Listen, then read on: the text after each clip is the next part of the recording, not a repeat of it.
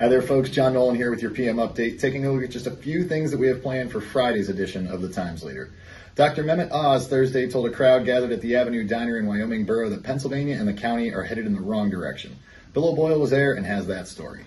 A Luzerne County judge has issued a ruling allowing knives and a handwritten letter by homicide suspect Anthony Dion Shaw to be used as evidence against him. Ed Lewis has the details on that ongoing case. And, of course, the Pittston Tomato Festival is underway. Tony Kalea will have coverage from the first day of the event, which is expected to draw 70,000 people during its run. Remember, folks, if you're not already a subscriber, call 570-829-5000 or visit timesleader.com/subscribe. Thanks for watching and have a great day.